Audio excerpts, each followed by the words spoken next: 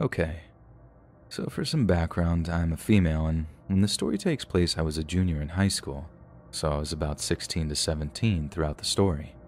I'm now a sophomore in college, so this was about 4 years ago. I get to school on the first day, and my Italian teacher is new. He wasn't old, maybe only about 25 or 26, and he looked nice enough, not visibly creepy. He was pretty short, maybe only about 5'7", and I'm 4'11" and 100 pounds, so basically everyone is bigger than me. We'll call this teacher Mr. C.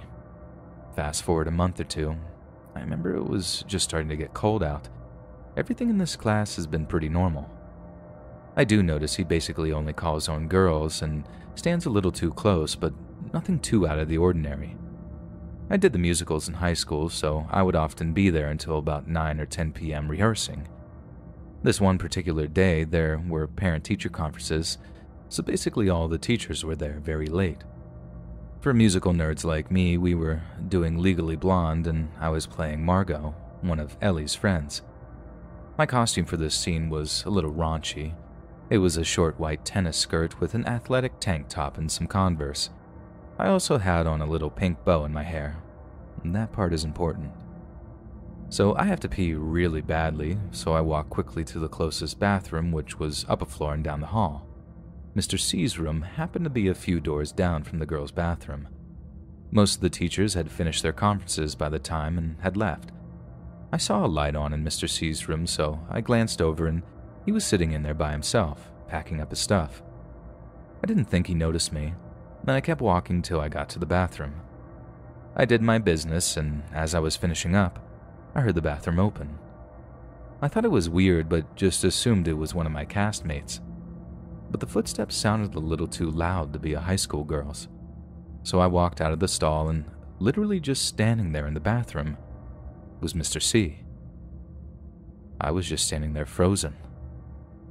This was so weird. I tried to say something, but nothing came out. I was honestly freaked.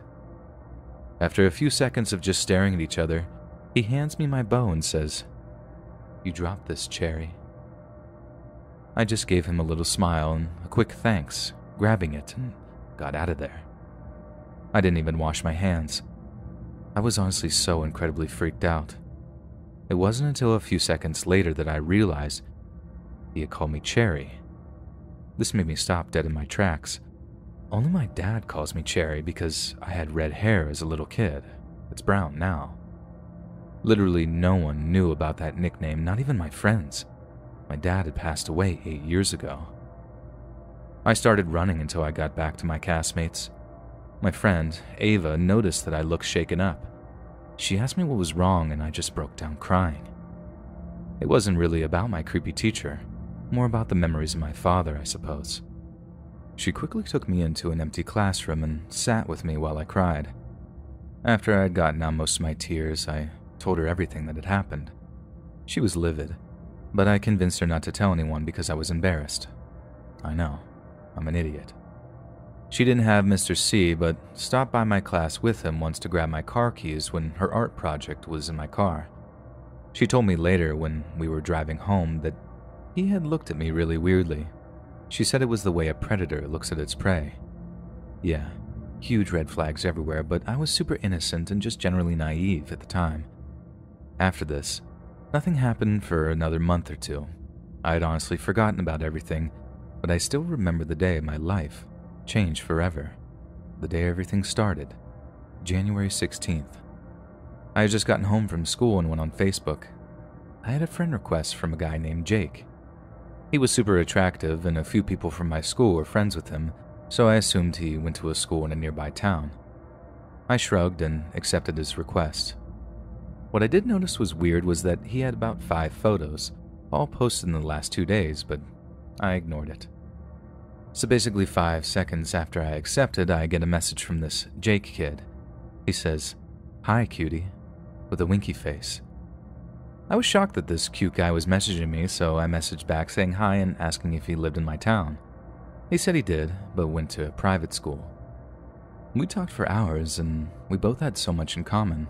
We loved to draw, had 2 older siblings, our parents were both remarried, our favorite color was both periwinkle, we both loved Billy Joel. The list went on and on. It was honestly pretty strange. He asked me if I wanted to hang out, and I said yes, but that I had cheer practice and then rehearsal right after. He sounded pretty angry and told me that I was lying, and then called me a derogatory term. He sent me about 100 messages about how I was disgusting, and I started panicking and just blocked him. It's like something flipped so quickly in him, and it was honestly terrifying. I tried my best to ignore it and went to cheer practice. Cheer was from about 5:30 to 7, and then I had rehearsal from 7:15 to 9:30. Ava and I planned to grab something from McDonald's in our 15-minute break. In the middle of cheer, Ava sprained her ankle, so her mom came to pick her up. After I finished cheer practice, I decided I would just go to McDonald's by myself. It was freezing and I was in a tiny cheer uniform, so I ran to my SUV and hopped inside. I clicked to push the start button and nothing happened. What? That was strange. I tried again a few more times with no success. I called my stepdad and he said I should just leave my car there and go back inside, and he would pick me up from rehearsal and check out my car. I was honestly so angry about not getting my chicken nuggets that I hadn't even realized that I never unlocked my car. I know 100% that I locked it, but I didn't have to unlock my car to get back in. I didn't figure this out until weeks later and actually cried when I realized, because that meant that someone had actually messed with my car. I bought this car myself, so it was kind of my baby. I was so angry and stomped my way back inside, having no clue why my car wouldn't start. I kid you not, the second I walk inside, I slam right into Mr. C. I had no idea why he was still at school. The only other teacher here was my drama director, so he really shouldn't have been there. Sorry, I murmured, quickly walking away when I felt a hand grab my arm, like honestly really tight, and I even winced. He pulled me back to him and asked if I was okay. I said I was fine, but my car wouldn't start and his face literally lit up. It was actually really creepy. He said, I was actually headed to McDonald's if you wanted to come with me. This is when I started to freak out. How did he know I was going to McDonald's? Why was he asking me, a child, to come with him to McDonald's? That was not normal at all, and I felt pretty scared. I actually have rehearsal. Thank you, though. His face quickly changed from happiness to extreme anger. I really got terrified of what this man was planning. His grip was still on my arm, and I felt trapped. He took a deep breath and said, Well, I'll be waiting here after your rehearsal, and we can go after. I have a black pickup truck. He quickly walked away to make sure I didn't have time to answer. I just stood there in shock, not knowing what was going on. My friend, Maya, suddenly appeared saying my director was looking for me and I needed to come to rehearsal. I quickly sped off with her, trying to figure out if I was going insane or if that had actually happened. After rehearsal, I was so genuinely terrified that I asked my stepdad to come to a different entrance because I said I was exhausted and asked if we could go get my car tomorrow. He reluctantly agreed. On the way home, we passed my car and sitting right next to it was a black pickup. I just about stopped breathing but tried to calm down not to show my stepdad. Again, a dumb move on my part. I should have just came straight forward. The next day I received a text from an unknown number when I woke up. It said it was from Jake and he apologized. Everything saying he was having girl troubles and was so sorry. Like the idiot I was, I accepted it and we began talking again. After a little bit I mentioned the school that I went to and he said his uncle worked there. I was shocked and asked who. I don't even know what I was expecting, but of course he said Mr. C. He then sent a blurry picture of a man and a teen boy fishing at a lake, and the man was obviously Mr. C, but the boy was not this Jake kid. Like it was someone completely different, and even in a different ethnicity. And then I realized that this person I was talking to was Mr. C. I immediately powered off my phone and just started crying. I was so freaked out. My mom walked into my room with my laundry and saw me sobbing. She asked what was wrong and I broke down and told her everything. She flipped her lid, called the cops, talked to my school. and the next day, Mr. C wasn't in class. I found out a few weeks later that they found a ton of illicit images of children on his computer, and when they asked what his intentions were with me, he flat out said that he was in love with me, wanted to get me pregnant, steal me, and marry me. Yeah, I'm still very traumatized after a few years. I know my story isn't as crazy as some people's, but it could have been much, much worse.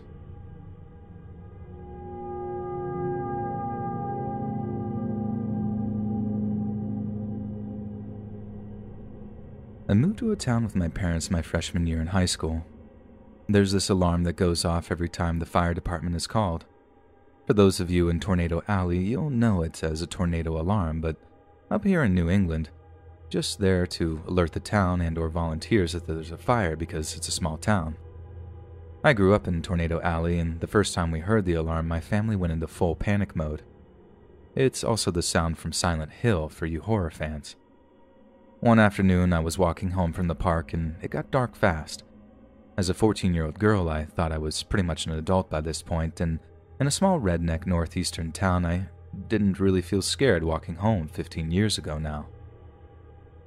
I was about half a block from the fire station as a red old Toyota truck pulled up and offered me a ride home. I politely said that I was fine, as this old greasy guy just gave me the absolute creeps. He kept driving slowly by me till he noticed that I picked up the pace to a near jog, and he began to drive off. Only to drive back towards me minutes later, then turn around and drive back up to me. He swung his car door open and started angry walking fast towards me, and my heart literally stopped and my body froze like a deer in headlights ready for death. He grabbed my arm hard and started pulling me to his car. I screamed, but he covered my mouth with his hands that reeked of sweat and cigars. I wiggled away, only to have my head slammed into his truck full force, making my ears ring as soon as he got a grip on me again. As he was forcing me into his truck, the fire department alarm blares. For reference, you can hear the alarm a town over, and being only half a block away, it's extremely loud, disorienting if you're not used to it, as it is a very concerning horn siren-like sound. He let go long enough for me to sprint into someone's backyard, and I assumed between the sound and possible witnesses now, it wasn't worth it anymore to him. After he drove off, I tried to just sit there and gather myself and my thoughts. The dog in the owner's house started barking at me, and a guy in his 30s comes out at some point and asks what I'm doing, eventually noticing a scared girl with blood on her face, and then asked if I needed help. I simply shook my head yes. I don't know how long, but eventually cops showed up, then an ambulance. Next thing I know, I'm in the hospital. My parents are freaking out, and I told cops what had happened. As far as I know, they never caught the guy. I had stitches in my head, but thankfully no permanent damage. Cops assumed he wasn't from around here, as we're the only town with that alarm, and probably wouldn't have been startled by it if he was a local. I haven't contacted police in years, but last I checked, they never caught the guy, nor had similar reports, so either he's getting away with it, or his scare with trying to take me scared him off for good from hunting young girls.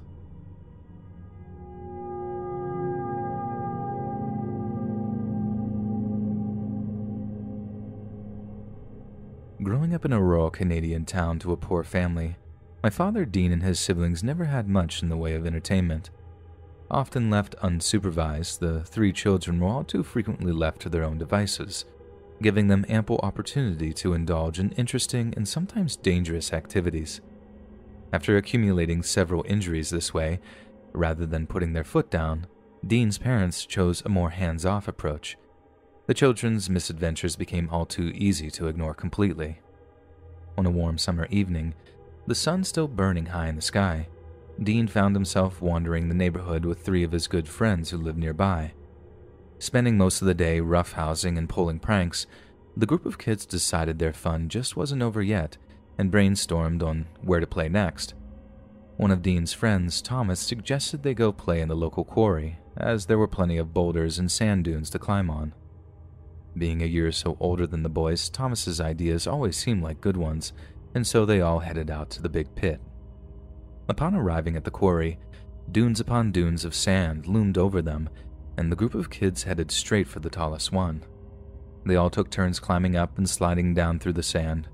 They were having what seemed like innocent fun, and had no idea their fun was about to quickly come to a terrifying end. Atop the dune, Thomas readied himself to slide down to his friends waiting below. Dean and the other two boys, Will and Jason, sat in the lower part of the dune cheering on Thomas, but as he began to slide, their cheers turned into screams of horror. With Thomas came an avalanche of heavy sand, engulfing the three boys entirely. Unable to stop, Thomas rode the wave of sand to the bottom of the dune and quickly realized his friends were all buried alive in his wake. Frantically, Thomas started digging through the sand. A minute passed before he could hear a faint voice from beneath the dirt. He clawed and clawed until he eventually uncovered Dean, out of breath and pale as a ghost. Having been sat higher up on the dune than his two friends, Dean had been fairly close to the surface after the avalanche. The two continued to dig randomly, not knowing where or how deep Will and Jason were in the piles of sand. Realizing the severity of the situation, they knew they needed help. They separated, each running home as fast as they could. Dean burst through the door of his parents' house, yelling that his friends were buried in the quarry and that he desperately needed help digging them out. Covered head to toe in dirt and obviously distressed, his parents took one look at him and shook their heads. Rather than help and concern, he got a lecture. They didn't believe his story at all. He continued to beg them for help, but to no avail. Eventually, getting impatient, Dean fled the house to head back to the quarry, hoping that Thomas's parents hadn't been so ignorant. He arrived shortly to find Thomas, his parents, and several neighbors digging furiously through the sand. After several minutes, the boys' bodies were found amongst the dirt, completely limp. It was too late. Ambulances came and officers got details from Dean and Thomas. The two surviving boys never spoke again after the accident. Dean was never given any of the support or resources he needed to deal with the traumatic events that day. He lost his best friends in an instant and has never truly found closure.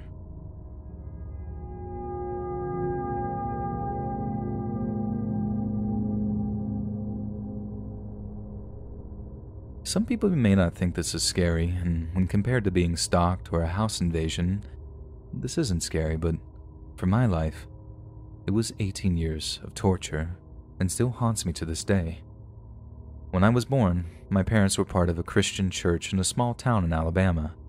So from day one, I was part of the fundamentalist church, attending services 3 days a week. And when I turned 5, I was enrolled in the school the church was in charge of. It's a very small private school with ages 2 to 18 in one school building. There was the daycare, kindergarten, and preschool, and then when you hit the 3rd grade, you were upgraded to the Learning Center, where all students from 3rd grade to seniors all shared one room and did their schoolwork together. I'm sure you can imagine how it would be, being an 8-year-old child sent into a world of older, immature, and scary teenagers. I was the only young student, the next youngest classmate being 14, so I was essentially 8 years younger than everyone else in class. Our school was very small. Back then, when I first entered the Learning Center, there were only about 20 students in total from 3rd grade to 12th, so it was not crowded, but there were a lot of things that went on due to the mixture of ages. Our schoolwork was not taught with textbooks, but with small magazine-like booklets that had about 30 pages in each booklet. When you finished the booklet, you took a test on the subject taught in that particular pace, then moved on to the next. Typically, you had to complete 12 booklets a year in each subject: math, English, science, history, Bible, and spelling.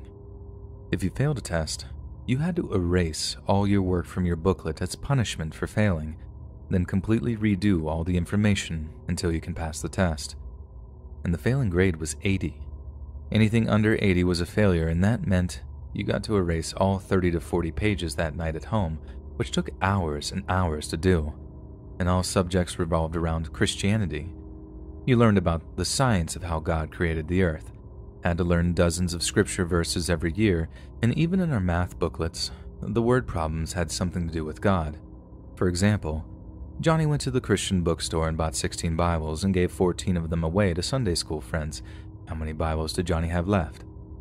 We were literally suffocated with God, Bible verses, and rules. And that's all we were taught, and that's all that mattered. I was bullied regularly by the upper classes. One day I was force-fed a mixture of Vienna sausages, mashed up pretzels, Coke, and mustard, all shoved down my throat in the back room and made to swallow before they left while laughing at me. Other times I would be shoved against walls, hit and teased. They would throw my backpack across the room. I wouldn't be allowed to play with them, and in general, I was just an outsider. That caused me to be very lonely and crave the friendship and love of others. But there was no one else. Like I said, I was 8 years younger than anyone else, and I was completely alone. Things did change over time. As students would graduate from the school, less and less students were left, and when I entered the 9th grade, I was the only high schooler student left. So, the school staff decided to put first grade students and above into one class.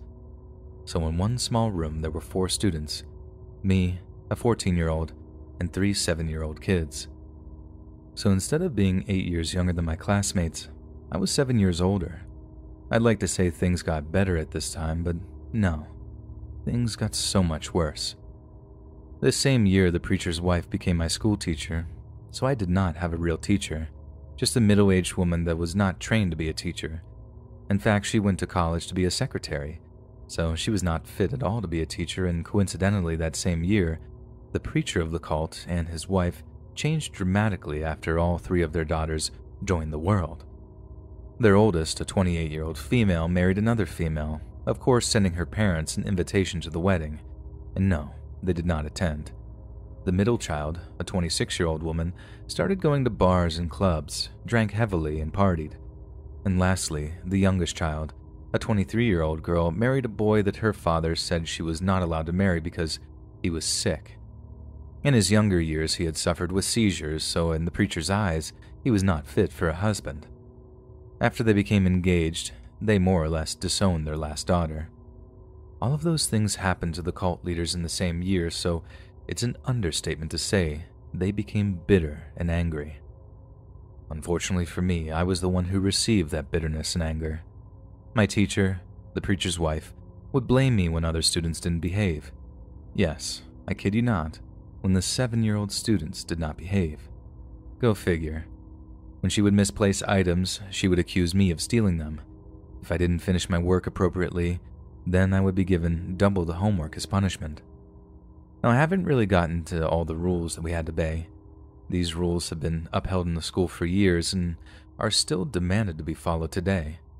We were actually given rule books at the beginning of the school year, every year, and were made to read them with our parents, so we had no excuse to break a rule. Some of the rules are as follows. Girls cannot wear pants, only knee-length dresses or skirts. Boys have to wear a belt and collared shirt every day to school. No worldly music, which is literally anything but gospel. No drinking, no cussing, no tattoos, no smoking. Girls had to have long hair. Boys had to have their hair cut above the ear. You could not hang out with anyone considered worldly. Girls could not touch boys, boys could not touch girls. No dating till you're in college. You had to go to a Christian college. Other colleges were considered worldly and would lead you away from God. And the best rule of all, no Disney or Pokemon. Oh yes, no Disney. Apparently, Disney taught children at a young age to enjoy rock and rap music and to be disrespectful to authority. And Pokemon? Well, apparently Pokemon was devil-worshipping and witchcraft, teaching you to summon demons and call on the devil for evil powers. You just can't make this stuff up. Now that I have explained a few example rules, let me tell you a few things that really let me know that these sorts of things were not normal. First of all, like I said, I was 14 in a classroom of 3 7-year-old children, all boys. I decided on the first day of school I would protect them so they didn't have to go through what I endured all those years. I would laugh, play, say jokes, help them with their schoolwork, and just make school as fun as I could for them. They were like my 3 younger brothers. I really did care about them. They were all I had as companions, so I made the best of our time we had together. But some things were just very silly and frustrating. For example, I could not help them button their shirt or tighten their belt after using the restroom. One of the boys, V, could not get his belt to tighten right, so I bent down and helped loop his belt through, and my teacher came up and said, "Get your hands off him," and that I was not being proper and girls should never touch boys for any reason. I mean, come on. It was crazy. Well, whatever. I still made the best of it. I sang songs with them, played hide and seek, and would even occasionally help them cheat when the teacher wasn't looking. No regrets. 8th grade to 10th grade was definitely hard, but by far my hardest year was my 11th grade of high school. I was just wearing down. I couldn't take it anymore. I was at the church 6 days a week, 8 hours a day, then homework after that. And from the mental abuse I was receiving from my teacher, I became depressed. I just didn't care anymore. I barely studied for tests. I wouldn't finish my homework. I'd zone out. I didn't eat. In 3 months, I lost 25 pounds, and I was just exhausted. I didn't want to go on like this anymore. It even got to the point where I even thought about taking my own life. I'd leave my sister, who was truly my one and only best friend, behind, but at least I wouldn't have to go through all that anymore. In the end, I decided to keep pushing through. I cried almost every night. I was so lonely. I felt a deep hole in my heart that I couldn't fill. Nothing was helping. I was at my absolute rock bottom. Then one day, my teacher walked up to me and said I needed mental help because I was forcing myself sick to get sympathy. And with that one sentence, I decided no matter what, I was going to win. I wasn't going to let the cult beat me. They have worn me down, kicked me, stomped me, threatened me, but I won't let them win. I refused. And from that day forward, I started passing my tests. I ignored the rules. I found happiness for myself. I cut my hair. Screw the long hair rules. I decided I wouldn't be going to a Christian college. I wasn't going to marry a preacher. I was going to be everything I knew I was capable of being. And the icing on the cake, you could say, was the day before my senior year began. My teacher, the cult leader's wife, called me and my mother in for a meeting. And right there, in front of other people, in front of my mother, and straight to my face, my teacher told me that there was no way I would pass 12th grade, and she was going to do absolutely nothing to help me. I could not believe it. I haven't even started school, and she's getting me ready for failure. Up until then, my mom didn't really understand what was happening. She knew I was having a hard time, but just didn't have a full grasp on the situation. But now she understood. Things clicked, and I finally had her side. I went through my senior year with my 3 school brothers, and I made the best of the year I could. I got healthy, I found my happiness, and I passed, all by myself. Without the helping of my teacher, I passed all my tests. I never failed a year of school, and I never gave up. I won. The cult didn't defeat me like they defeated the other students before me. I graduated at 16, I got past school, and I was so relieved. I didn't get free right then.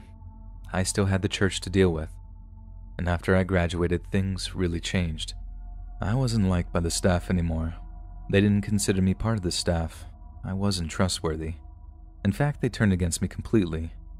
I was told I couldn't work with the children anymore. I needed more preaching. So I was forbid to work with my children, and on top of that, I was actually told I could not be with the teenagers anymore. I was still 16 to 17 years old, but I could just stay with the adults. They rejected me completely after high school. I played by their rules. I finished my schooling. I was still with the church. I did everything I was supposed to, and they threw me away like trash, just because I said I wouldn't go to Bible college or marry a preacher. That's all it took, and I was nothing. All the adults started looking at me like I was some sort of murderer. Preaching sermons were more heavy on Bible college sermons. And that's when I said I'm done. I would no longer take the abuse. I turned 18, I got a job, and I quit the church. It's been a few years since I've been to the church now. I live about 1 mile from the cult church. I drive past it several times a week, and I still have nightmares about it. Things have gotten so much better since I left the cult. Found the most amazing man. I got married. I've come out of my shell. I work independently. I'm my own boss, and I'm happy. I want my life story to be a warning to anyone else out there who has gone through similar things. It's hard. I know it's hard. I understand. And you are not alone. It'll get better. Never quit fighting. You are stronger than they are, and you can win. Like I stated at the very beginning, my story isn't filled with ghosts, ghouls, murderers, or stalkers, but it's filled me with true life horrors that are very real and very dangerous. I was ready to die because of them. They could have killed me, and that's the true horror in my story. I hope anyone who reads my story can find true joy in their life, because life really is worth living. You can win.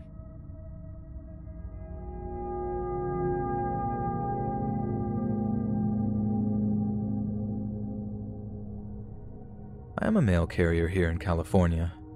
A big part of my job is delivering Amazon packages, and as you can imagine, my workload has increased significantly during the pandemic.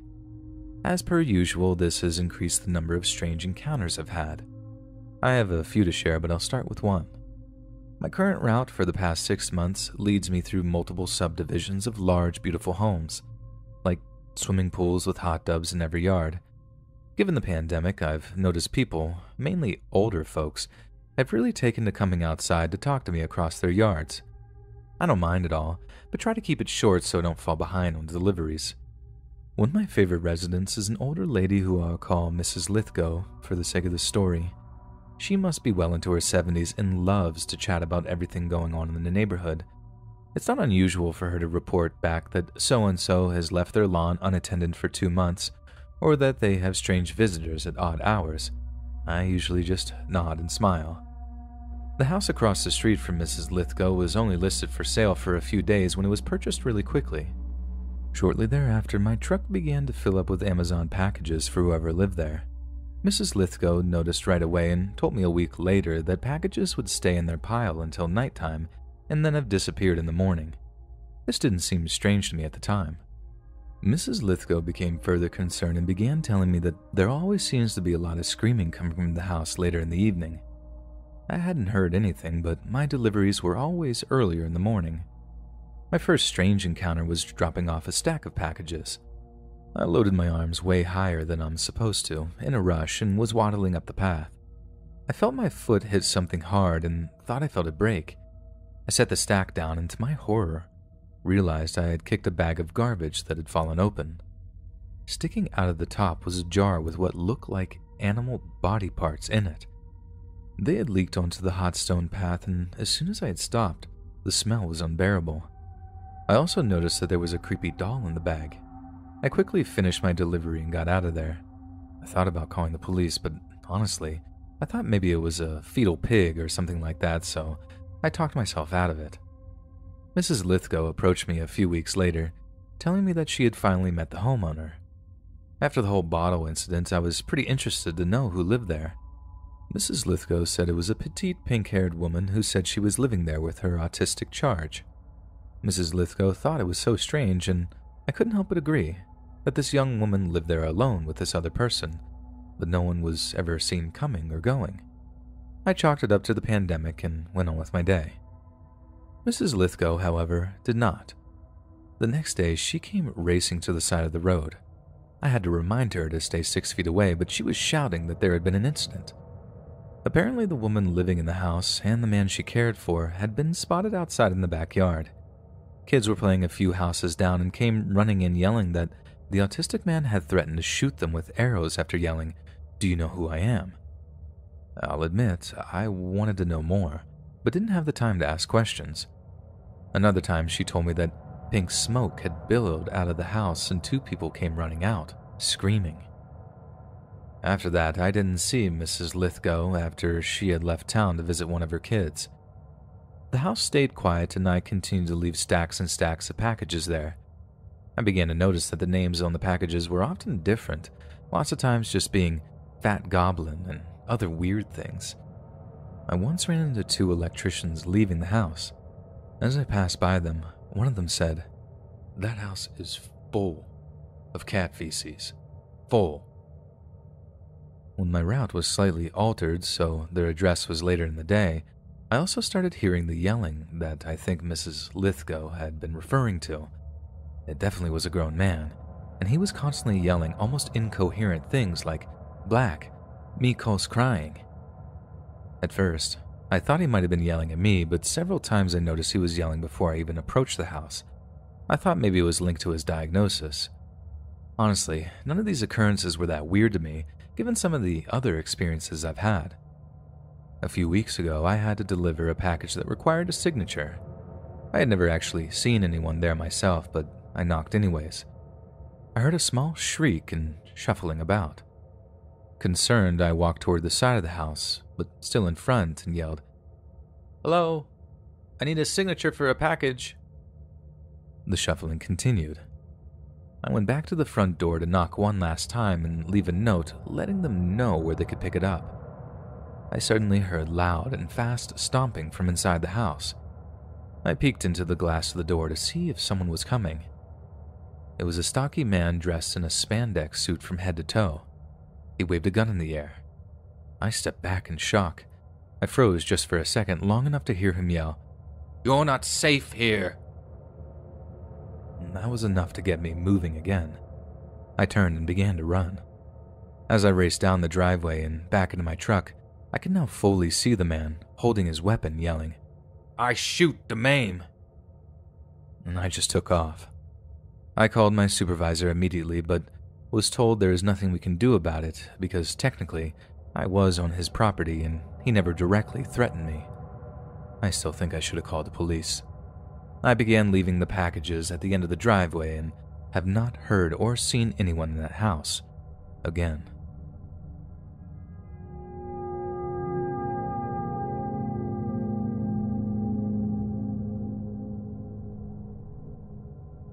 When I was 13 or 14, I lived in the panhandle of Florida with my mom, younger brother, and my stepdad. My mom had been married to him for almost 6 years now, and I never did feel comfortable alone with him.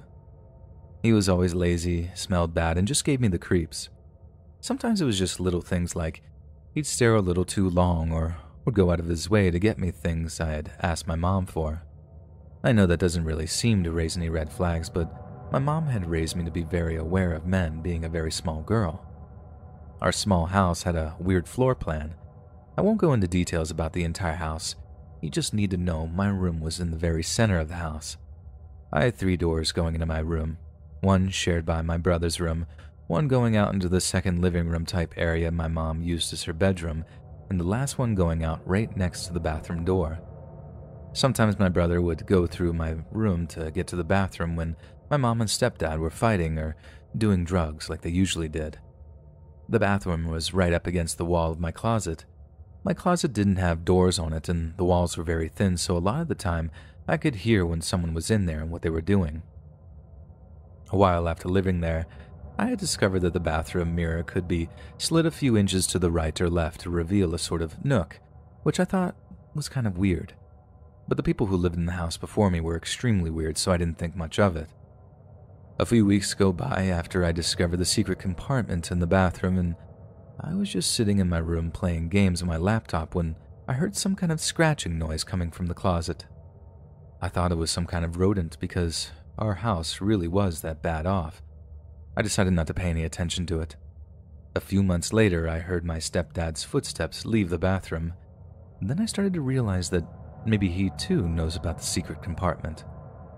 Curiosity rushes over me, and I decided I needed to know what he might have hid back there.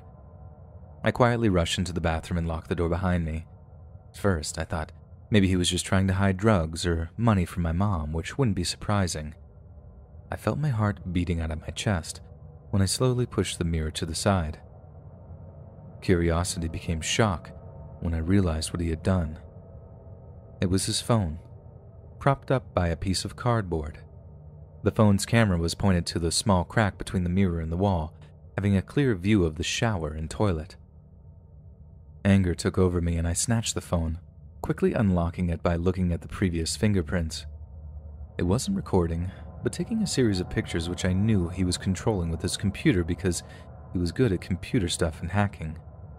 I scrolled through his camera roll to find tons of pictures of me getting into the shower and using the toilet. I was furious. I hid the phone in my pocket, put the mirror back, and stormed into the living room looking for my mother. My stepdad was the only person in the living room, so I asked him where she was, trying to keep my voice calm and steady. "Outside," he said. He made a face like maybe he somehow knew I had found his phone. He could have been watching me from his computer this whole time, but I didn't care. I walked outside to find my mom on the porch. I slammed the door and sat down next to her. I pulled the phone out of my pocket and showed her all of the pictures. She grabbed the phone and stormed inside to confront my stepdad, who was already panicking. My mom was screaming at him, and I started crying. I don't remember exactly how it happened, but somehow my stepdad had gotten a hold of his phone, and my mom was in my room comforting me. My stepdad had come into the room and was saying that there was nothing on it, and I could go through it if I wanted to, but I already knew he had deleted everything. I took the phone from him and threw it against the wall. My mom screamed at him to leave the room. It's been 6 years since then, and she never reported or even left him. I've lived with other family for 3 years already and rarely get to see her because when she does come around, she brings my stepdad with her and I just hide in my room with the door locked. I never forgave him, and I have never trusted another man since.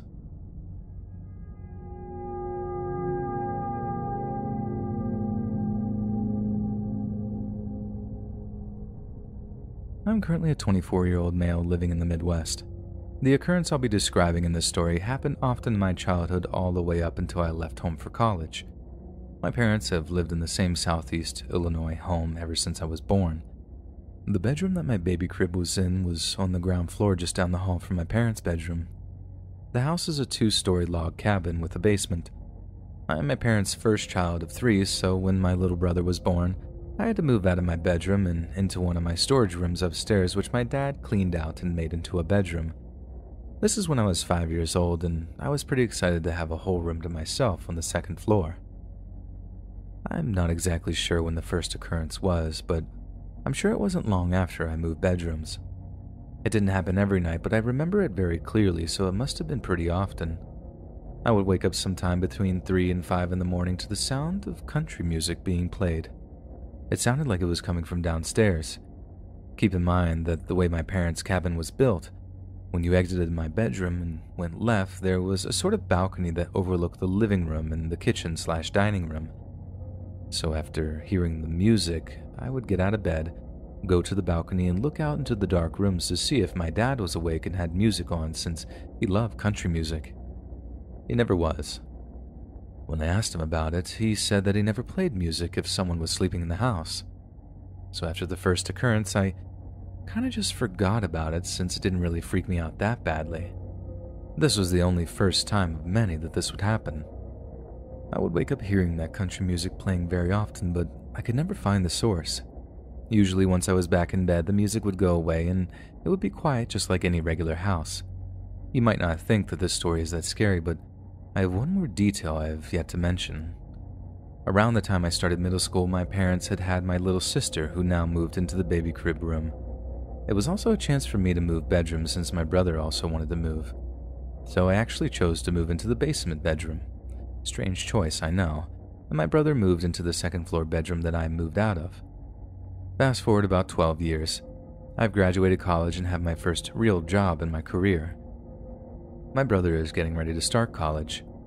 There was one day that he was visiting me and we were talking about funny things that happened in the past, and I brought up the country music I used to hear. When I mentioned the music, my brother turned and looked at me with a look of pure fear on his face. "You heard that too?" I told him about the hundreds of nights I would wake up to the music, and he said that he had the exact same experience in that bedroom.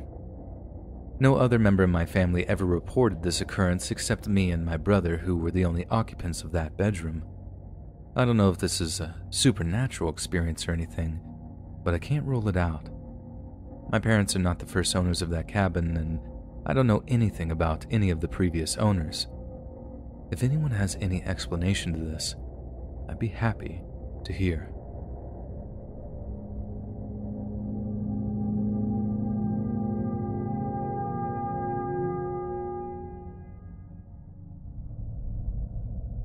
First of all, let me start by saying, I know there's a lot of skeptics out there. Hell, until recently, I was like you. Ghosts, demons, the paranormal belonged in the movies or in Stephen King novels.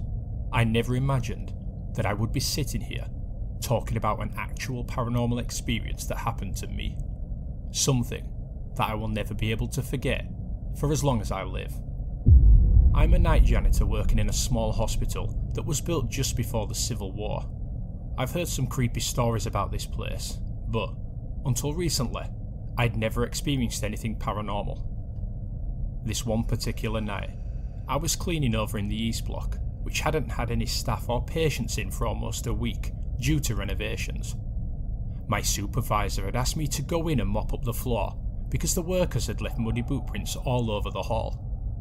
As I was mopping, I heard footsteps. I looked up and almost had a heart attack. There was an old man in a hospital gown standing at the end of the hall. He was just staring at me. I'd never seen this type of gown before. It looked very old-fashioned. I called out to him, Sir, you're not supposed to be over here." He didn't say anything. He just stood there. I leaned the mop against the wall. "Let me show you how to get to..." But he was gone. Like I said, I didn't believe in the paranormal. I just assumed he was a patient that had gotten lost. I walked down the dark hallway to the end. It's the elevator lobby. The elevators were out of order, so I quickly ran up the staircase knowing I'd catch him. I mean, this gentleman looked to be in his late 70s, but nothing. I went back down to the lobby, knowing there was only one other place he could have gone. The basement. The basement at the hospital used to be the morgue right up into the 1920s, but now serves as a place for storage. I opened the door and peered down the dark staircase. It was pitch black at the bottom. I flipped the light switch and the fluorescent bulb flickered on. "Excuse me, sir?" Again, no response. At this point, I began feeling a little uneasy. Maybe because I was on my own, or because I was following some patient into a dimly lit basement. Either way, I descended the staircase. The basement is fairly large, with another staircase at the far end, and mainly nothing but junk and spare hospital beds in between, with storage containers and old furniture, covered by large white dust sheets. It's like a maze down there.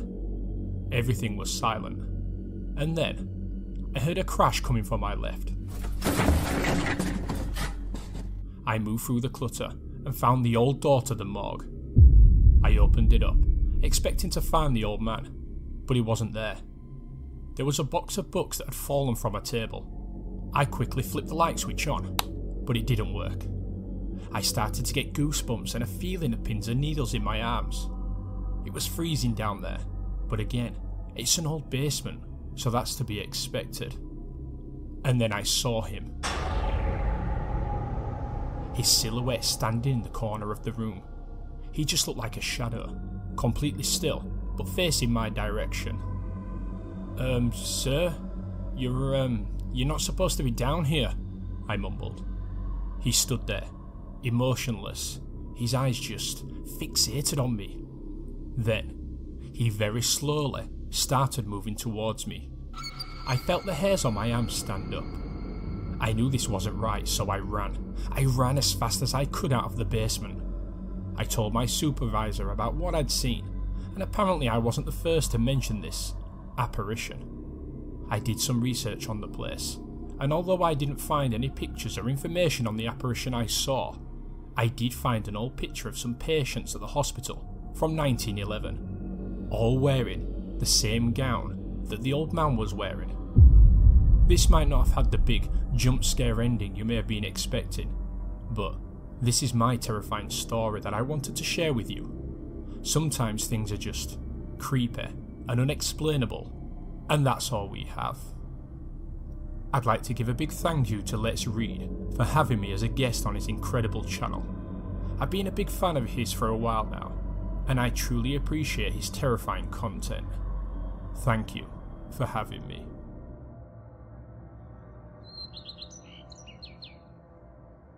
Hey friends, thanks for listening.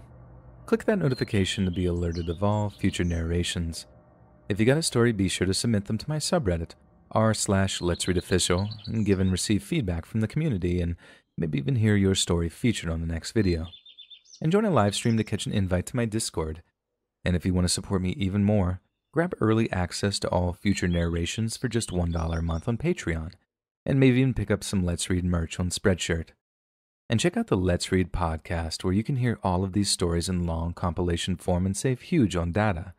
Located anywhere you listen to podcasts. Links in the bio. Thanks so much, friends. And remember, come with me into the void.